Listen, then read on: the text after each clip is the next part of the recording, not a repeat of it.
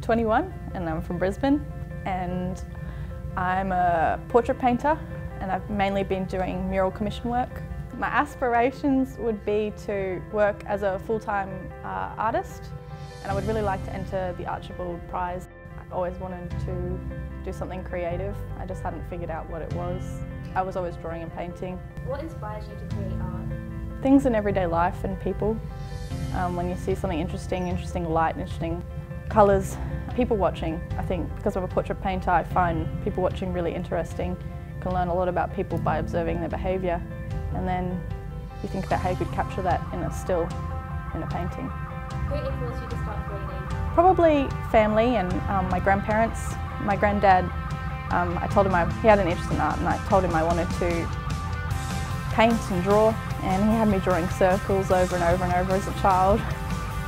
He said everything can be broken down into shapes, and if you can draw all the shapes perfectly, then you can draw anything. And he said the circle was the hardest shape to draw, so he had me drawing a lot of circles.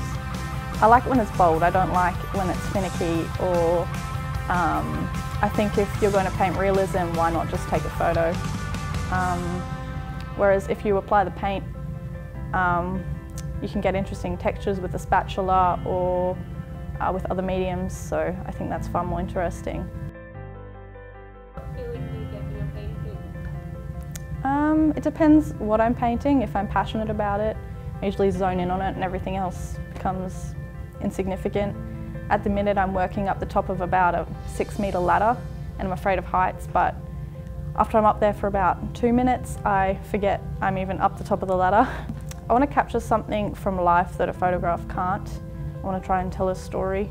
I want to get someone's personality in a single shot, and that can be quite challenging because if they're sitting in front of you, you have very limited time to work to capture that person. And if you take a photograph, you're trying to bring out something that that photograph doesn't have, so you're working from your memory to try and put that in the painting. I think because I tried to strive so hard to make everything so perfect and look so real, it enabled me to abstract it a bit more later on, because I was always told that if you can't abstract something if you don't first know how to do it correctly.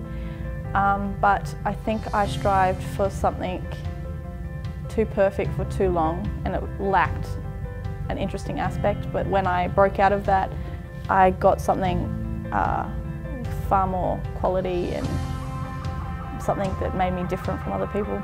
What would I say to other artists? Probably not listen to what everyone tells you, because everyone will tell you it's too hard, but if you're making work, something has to happen with it. Don't mention